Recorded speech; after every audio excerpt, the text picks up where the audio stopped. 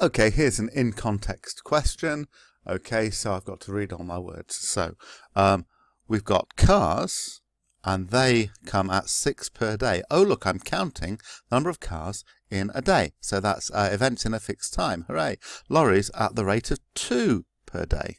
Okay, so it looks like we've got two different Poisson distributions. We could say the number of cars is X and the number of lorries is Y. Okay, on the road is an old cattle grid which will need repair.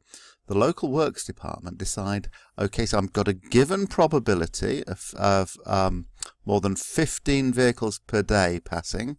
So there's a target number of vehicles, but this vehicles must mean cars plus lorries. So if W equals the number of vehicles, I need to check, is this still in a day?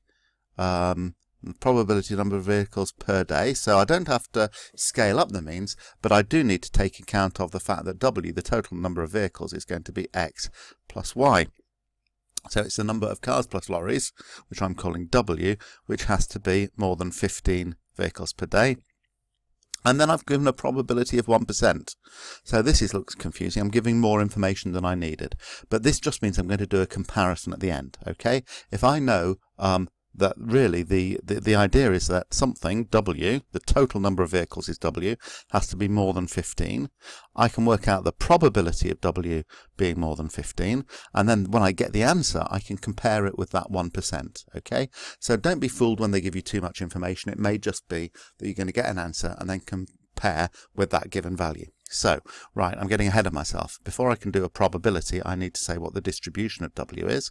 Well, because Poissons work beautifully, if I add X to Y and they're both Poisson, which I have to assume they are, it doesn't say anything about independence, so there would be some assumptions involved. Okay, that's not mentioned in the question, so I think I'm going to go ahead and assume that X and Y are Poisson. So adding X to Y gives me another Poisson for W, and its mean will be the mean for X plus the mean for Y. And the mean for X is 6, because they're cars, and the mean for Y, the lorries, is 2, so it's going to be a Poisson with mean 8, so lambda is 8. So now I can do the probability of being more than 15. Don't forget to draw the list of all the outcomes. Okay, so I'm allowed to be 0. I'm allowed to be, no, I'm not. I want to be greater than 15. So I'm not allowed to be 14. I'm not even allowed to be 15, but I can be 16 and on upwards. Okay, so all of these are ticks. So my inclusion box has to go all the way to the end.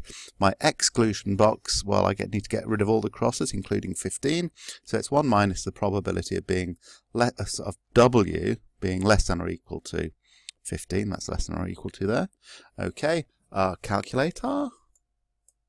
Okay, an X of 15, lambda of 8, and that gives me something to take away from 1. It's minus 0.99176, so 18, which is 0.0082. Now this is the probability that I have to compare with 1%. So 0.0082 is actually less than 0.01. That's a probability of 1%. So what happens if it's less than 1%? Then the repairs to the cattle grid can wait until next spring. So when will the cattle grid have to be repaired? It gets repaired in the spring.